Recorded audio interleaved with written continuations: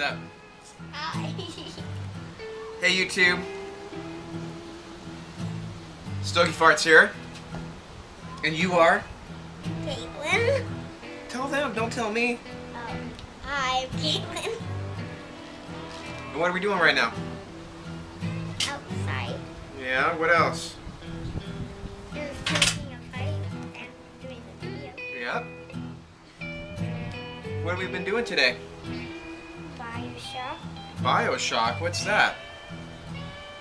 Game. On Xbox. Xbox.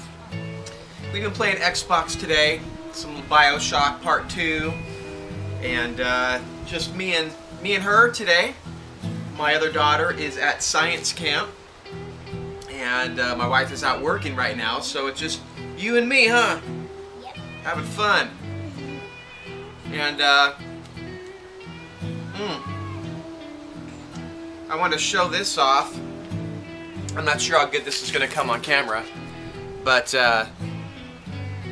I'll go ahead and put some pictures on the screen if this isn't going to turn out. But this is a new pipe that was given to me all the way from Ireland, from Sayers Pipes.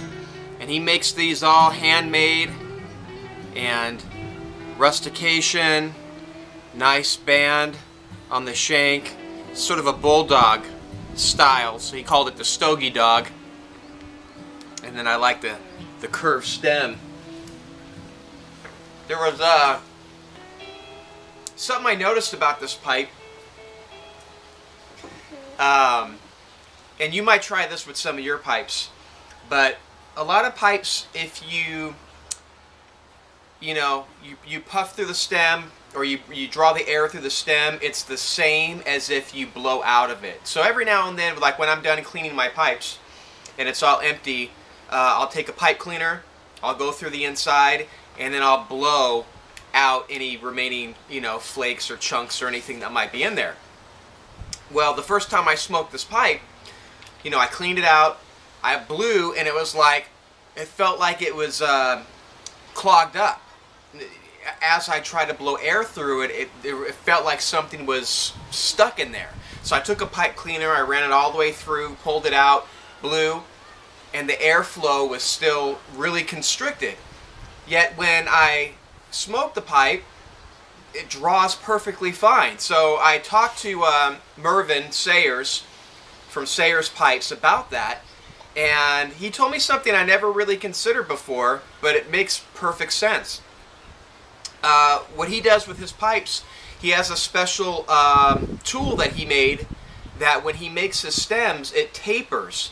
So it tapers down as it reaches the bowl, and that does two things. One, it allows just the right amount of air to come in, so it reduces tongue bite, but more importantly, it makes it so the pipe doesn't gurgle.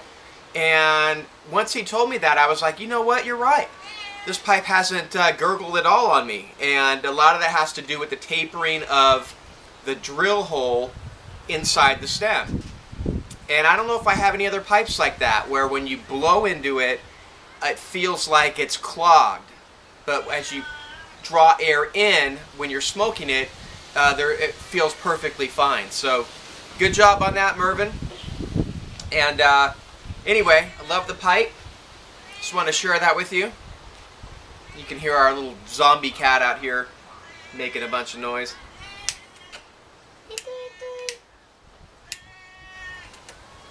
You be quiet, you turkey. Well, we're on camera right now. You're ignoring all these people. Hello. All these people are here to watch you, and you're ignoring them. You better tell them you're sorry. Sorry. Tell them like you mean it. I did. No. Anyway, I think that's it for this video. We're just enjoying this beautiful California late afternoon. A little windy, but perfect temperature. Perfect temperature. Yeah. All right, we'll talk to you guys later.